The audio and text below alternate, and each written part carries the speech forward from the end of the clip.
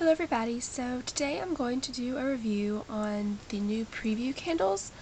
This was requested by MsRadicalReviews here on YouTube. She also makes videos, so just check her out because she has awesome videos about Bath & Body Works and Avon and just stuff like that.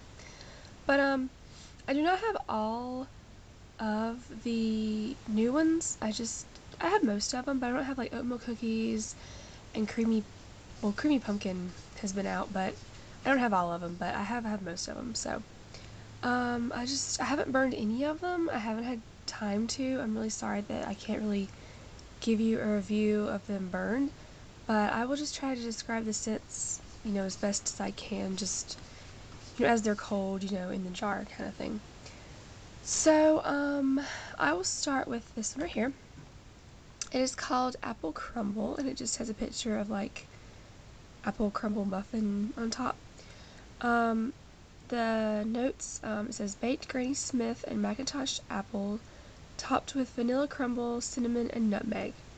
And when I smell it, I definitely, of course, smell the apple. It does have sort of a vanilla scent to it. It's not like just straight up apple. And you can definitely smell the spice of the cinnamon and nutmeg. So it's awesome type foodie candle. If you like apples and you love foodie type spicy scents, I would recommend that. This one actually was not in my haul. It was one I found recently. It's called Woodland Berry, and has a picture of just like berries on front. It says woodland berries, juicy orange, and fresh apple blended with cinnamon and allspice with a touch of brown sugar. There's definitely a berry scent, and definitely orange. You can definitely smell the orange and the apple.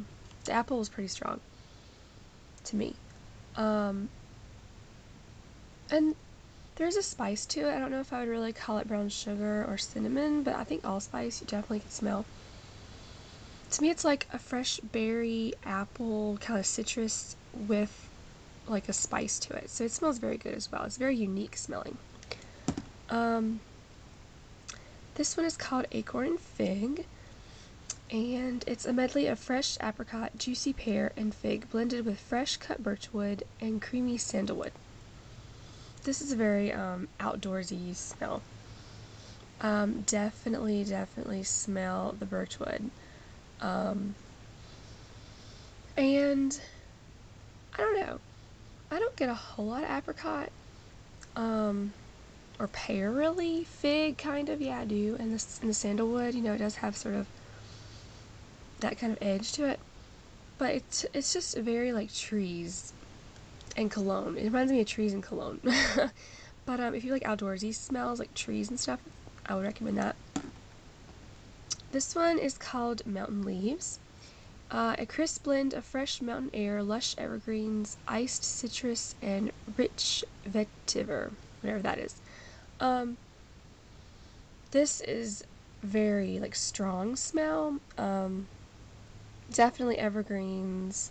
I don't know what vetiver is, so I can't really say that. Definitely evergreens. And some citrus to it. It has like a little sort of tangy note.